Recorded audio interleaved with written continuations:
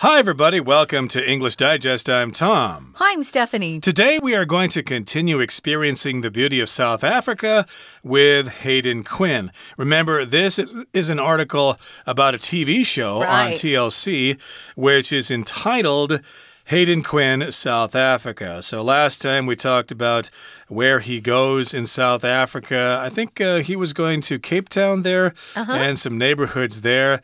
Boekop, I hope I said that right. And he cooked something on top of a mountain there. And he got to enjoy a sunset at the end of the day. Yeah, spectacular sunset. This is a great place to go. Anytime a particular location is voted as being one of the wonders of the world, you know that it's pretty amazing because this earth has so many places that I would love to see. I'm probably not going to get a chance to see everything. It costs quite a bit to travel, as you all know, and we have jobs. But this is some place that you might want to put on your list. Sometimes we call it a bucket list. The places or things you want to do before you kick the bucket, which means to pass away or to die. And we all have different things on our bucket list. This might be a good one for you. So it is located in the Cape Town area, but you go up by cable car. Kind of like our cable car here to Malkong. That's a cable car. You go up to the top of something called Table Mountain, and that's a pretty spectacular view. You can look out onto Cape Town from there. Indeed. So we're going to go to some other places in South Africa on this TV show in today's lesson. So let's get to it. Let's read the entire contents of our lesson right now.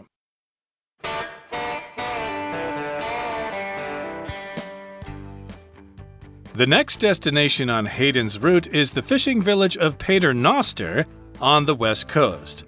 The locals there say, every 45 minutes nothing happens, reflecting the town's relaxed lifestyle. Hayden accompanies restaurant owner Kobus van der Merwe on an early morning mission to harvest mussels straight from the rocks on the shore. Later, he goes out with some resident fishermen and manages to catch a Hottentot fish. When he and Kobus meet again at a beachside campsite, the two use their catches from the day to make mussels cooked in beer and fish roasted over wild herbs on an open fire. Sharing the meal with the fishermen while taking in the ocean view makes for a cozy evening.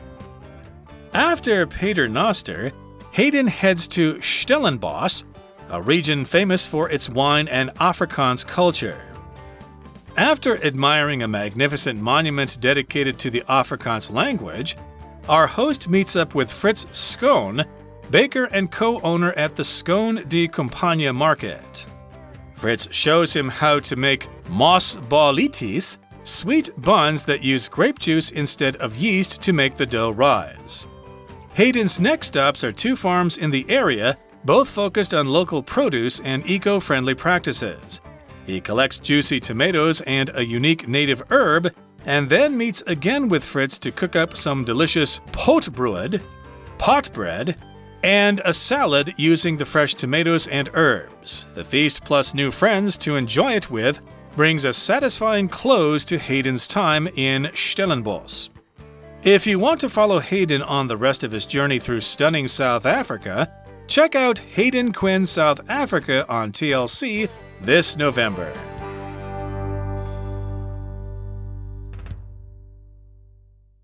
Okay, guys, let's get started. It's day 2 in our TLC unit. And of course, the TV show is Hayden Quinn, South Africa. And he's an Australian chef who's on a big adventure, and he's taking us along with him. It's an easier way to travel if you just get to sit in your chair at home and watch TV. It's also a lot cheaper, isn't it? So here we are, the next destination on Hayden's route. That's the path he's going to go on, is the fishing village of Paternoster on the western coast. Paternoster. The locals there have a really funny saying. This is a quote or a saying that they like to kind of laugh with their friends about. It says, every 45 minutes, nothing happens. I think what's funny is they actually pick 45 minutes. Why not an hour? or a day. It sounds like a pretty, as we describe it, a pretty sleepy town. A sleepy town is just a town where there's not a lot of activity.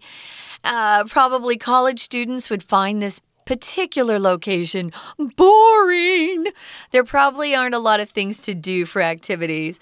Although sometimes just having a vacation in one of these sleepy towns is nice. Can be nice if people aren't pestering you too much for stuff, but in any case, I think it's sort of like every 45 minutes, then you expect them to say a whale jumps out of the water or a flock of seagulls takes off and fills the sky. But no, every 45 minutes, nothing happens. It really made me laugh out loud when I first saw it or first heard you read it because I thought, oh my gosh, that's funny. You expect something exciting, you do. Pretty clever indeed.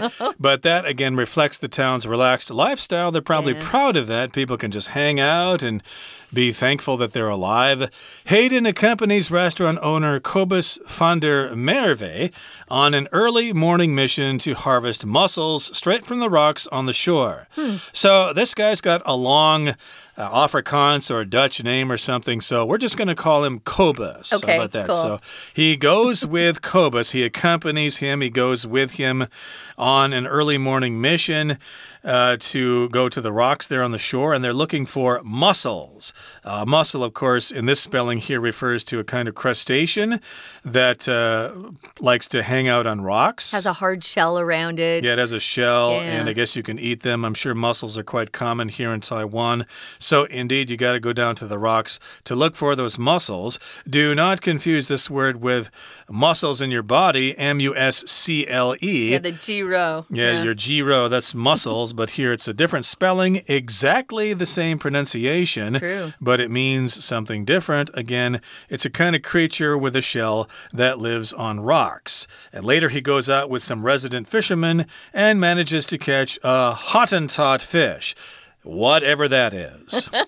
I've never heard of a Hottentot fish, but there are lots of creatures that only live in certain parts of the world unless they're brought over to a new area, which sometimes happens. The two use their catches from the day to make mussels cooked in beer and fish roasted over wild herbs on an open fire. I think I had my first mussels when I went to France a couple years ago with a best friend. She loves seafood. I didn't really love the mussels. They kind of taste like oysters. They're slimy. Slimy means it's really slick. The texture of the mussel was kind of gross for me. I didn't enjoy it. But a lot of people love it. They're very popular in Italy, France. Not so much England, but if you have an area in your country by the sea, a lot of people will, fish for them, harvest these mussels. Have you had mussels? No, not that I know of. I may have here in Taiwan. Sometimes people take me out and, throw food in front of my face and they tell me what it is in Chinese and I don't quite know what that means. But okay, whatever. To be polite, I'll eat it. And so maybe I have. I don't know. They're like the size of a large, shikwai. But they open up as you steam them or cook them a little bit. And then you eat kind of a slimy creature inside. Okay, fair enough. That sounds very nutritious. And it's popular with beer. For some reason, they cook it in beer. Okay, I wonder if that's la or something. Maybe it's similar to that. I don't know. But in any case here, they get this Hottentot fish. And then Hayden meets again with Kobus at a beachside campsite. And the two use their catches from the day to make mussels cooked in beer and fish roasted over wild herbs on an open fire. So if you go hunting or if you go fishing, the stuff you catch is referred to as your catch, a general word for all the things that you caught. If you caught 10 fish fishing in the ocean, that's your catch. So they take their catches, Hayden's catch and Kobus's catch, and they get together and they make a dish using those ingredients. Oh, that's fun. It sounds like fun. They use the mussels, which are cooked in beer, and then they've got fish roasted over over wild herb. And I did want to say here, herbs are like spices, but it usually refers to, plants, the leaves, maybe the branches and stuff like that. Some people say herbs, some people say herbs. It kind of depends on where you are. I say herbs myself. What do you say, herbs too? I think the majority of America says herbs, but if you go over to the UK, you're going to hear herbs only. They do not say herbs. Okay. Listen to cooking shows. It's kind of funny. At first, I was like, are they saying herbs? But yeah, they do. They like herbs over there. So roasting something always tastes really good. It's over an open fire, which means they really don't have much of they don't have a cooking top there, or they don't have a place set up even to barbecue on a grill. It's an open fire. And they're sharing the meal with the fishermen while taking in the ocean view, and it makes for a cozy evening. So, we use roast when we're cooking something over an open flame, but we also use it, guys, when we're cooking something in an oven for a long time. For example, on Sunday, my mom would always cook a beef roast, and you cook it a long time so it gets more tender. Here, they're roasting over an open fire, so you have to know what you're doing to do this. They're sharing the meal with the fishermen who help them, and if you take in a view, and that's how we're using this verb phrase, take it in. It just means you see it, you appreciate it. Sometimes we'll say, yeah, when I take in a movie this weekend, instead of saying, I'm going to go see a film this weekend, I'm going to take in something. So you can enjoy and see something, especially something that's entertaining, by taking it in. What else do we use take in, though, with? We use it for other things. Well, you could take in your suit, maybe, if you bought a suit and it's too big for you, so you can have it reduced in size. Maybe the waist is too big, yeah. Right, or you have something outside and you take it inside the house. How about if you find a cat or a dog without a home? You can take in that pet. I'm going to take in the stray dog and feed him and take care of him. And maybe adopt him as a pet or something like that. So in this particular case, though, take in refers to just enjoying something. So they just enjoy the ocean view and the sound of the waves lapping on the shore and stuff like that. Makes for a cozy evening. Cozy means comfortable, 舒服. You're just feeling nice and relaxed, and you're enjoying good food with good company. Nobody's having any arguments about politics or anything like that. They're just enjoying life to the fullest. Yeah, and it's not too hot, not too cold. You're just feeling great. We're going to talk more about his adventures. That's Hayden Quinn, of course. But first, we're going to listen to our Chinese teacher for a while. Hi everyone, my name is Jenny. 今天我们要继续来看第8单元。我们要跟着型男Hayden Quinn 来游南非。当然，他是一位名厨，他要带我们观看美景之外，最重要的是要吃不同的料理。首先呢，我们知道之前他已经带我们看了南非的几个不同的地方，这一天要带大家到另外一个景点，这是在西岸的一个渔村。提到西岸 on the western coast， 我们要注意一下介系词的用法。文章里面呢，其实有几个地方都跟介系词有关。有时候呢，我们在学英文的时候，最伤脑筋的倒不一定是关系代名词，不一定是连接词，而是介系词。因为有些是习惯的用法，你要另外背起来。好，那我们来看到这个渔村来呢，这里当地人有一句说法，Every 45 minutes, nothing happens.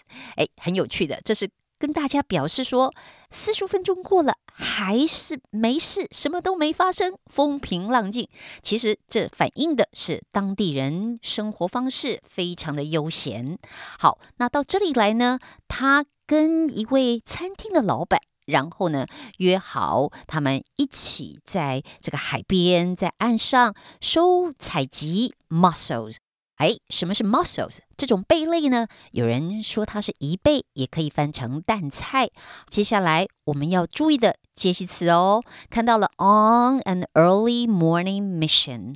on 刚刚我们就说介系词有时候就是习惯用法，像你说你出任务 on a mission。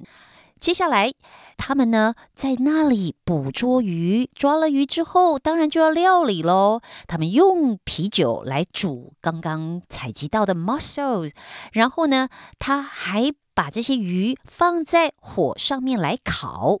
注意到了这里 on an open fire， 这个 on 又是另外一个介系词，说它怎么个料理法 roasted over wild herbs on an open fire， 听起来就是很好吃的样子。而这一个晚上他们一起度过非常美好的观赏海景舒适的夜晚。大家注意到这个地方 sharing the meal with the fishermen while taking in the ocean view。 哇哦，这个 VING sharing 开头的整个的片语其实是这句话的主词。那么这么长的主词其实谈的也就是那么一件事，所以它是单数的主词。我们知道动名词片语引导出来的主词当单数来用，所以重点就在于后面这个 makes， 这是单数动词。We're going to take a quick break. Stay tuned. We'll be right back.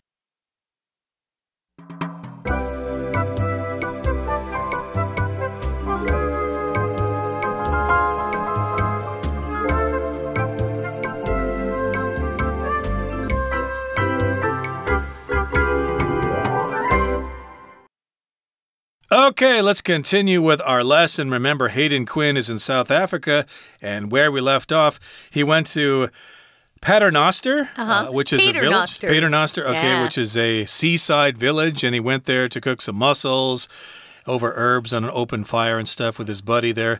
And here in the next paragraph, after Paternoster, Hayden heads to Stellenbosch, I hope I said that right, a region famous for its wine and Afrikaans culture. You know, if you're into wine, you probably have noticed that there are various wine-producing regions in the world. South Africa is one of them. It's a big one, yeah. That's a big one, so their wine is probably pretty good. And so this particular region of South Africa is called Stellenbosch. And it's famous for its wine and also its Afrikaans culture. Afrikaans here refers to a specific culture and language of South Africa. It came kind of from Dutch. And it's not the same thing as Dutch, but it's very similar, and it's now an official language in South Africa, along with Zulu and other native languages. Yeah, when I mentioned Charlize Theron, the actress, this is actually the language she speaks, Afrikaans. And you can online find some interviews where she gives us a little bit of the Afrikaans. It's interesting to hear it. It's an interesting sounding language. So Afrikaans, yeah, it's culture, language. They're admiring, it says, a magnificent monument. Magnificent is an adjective we use when something's really spectacular. It reminds me of something that's majestic or related to God or a king or a queen. You know, it's just magnificent. So don't use this for something that's like, you know, something you run into every day. That's not so great. But either of you, or maybe you've experienced some sort of dish that was really magnificent. I've described perhaps some plays or musicals that I've been to as being magnificent, but it has to be really pretty spectacular, to use that word. A monument is some sort, usually a monument is something carved out of stone or wood, but it's put up in remembrance of either a hero for that country or a heroine, a woman who did something wonderful. It's something big enough that people stop and look at. And a lot of times there are tourist attractions that people like to go and see. If you go to Washington, D.C., we've got Washington Monument. It's that really tall, straight thing that goes up in the air. We've also got the Abraham Lincoln Monument where you can walk inside. Here we've got the I try to say in English, I say in Chinese all the time, Sun Yat-sen Memorial Hall, where you can go in and he's sitting on that big chair. That's a monument as well. Okay, so in this particular case, they've got this monument that is magnificent, and it's dedicated to the Afrikaans language. So that's who it's dedicated to. A book can be dedicated to somebody, for example. Sure. And our host here, Hayden Quinn, meets up with Fritz Schoen.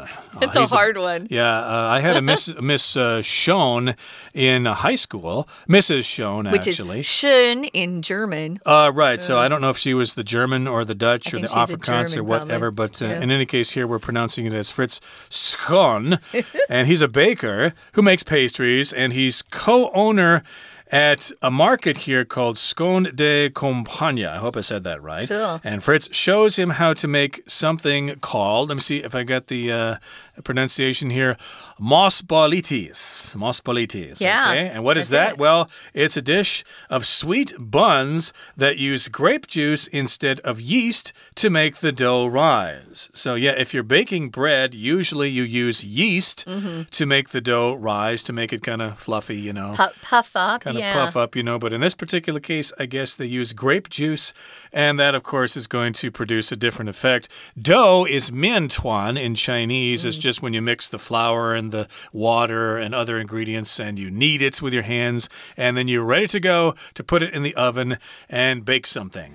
Yeah, I'm shocked that grape juice has the same effect as yeast, which is a fungus that is used to make bread rise. It makes your bread lighter, fluffier, just nicer. But it's harder to make it. Sometimes you don't get it to rise enough. Anyway, bread's not easy to make. That's all I'm saying. So here, they're going to be hanging out with this baker, which, of course, we all love baked goods. Hayden's next stops are 2 farms in the area. Both of these farms focus on local produce. Remember, I said produce could be vegetables or fruit, and eco-friendly practices. So this is something that's very popular, especially currently. He collects juicy tomatoes and a unique native herb. If it's native to that area, that just means that's where it was originally found. Sometimes those herbs travel around the globe, as you know, and people start planting them in other places. But it's a unique native herb, probably meaning we haven't tasted it before, I'm thinking.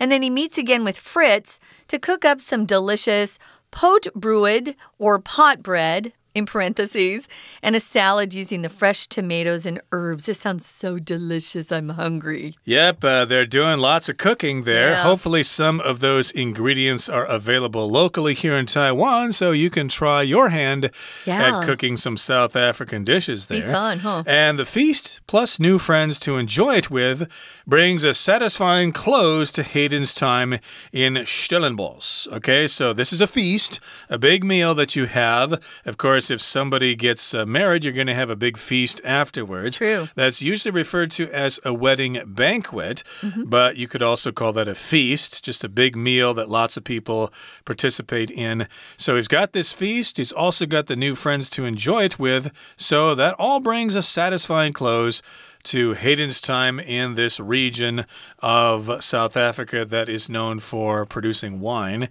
And to satisfy here just means you're okay with everything. You're not complaining about anything. What you've received makes you happy, it makes you satisfied, and you don't want more. So yes, it's satisfying. You can have a satisfying meal if you go to your favorite restaurant. Yes, the food was good. I'm full. I'm very satisfied. I have nothing to complain about. Yeah. I wanted to mention too, we use feast to talk about something that isn't related to food.